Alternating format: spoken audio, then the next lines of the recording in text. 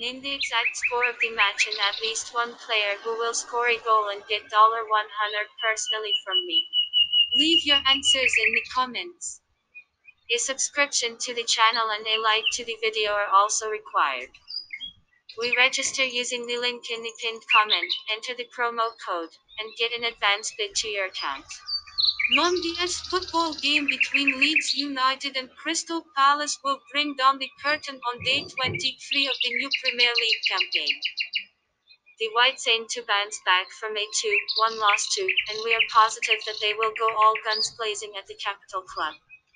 Rafinha, who found the net in the midweek defeats, will be the man to watch in the home team.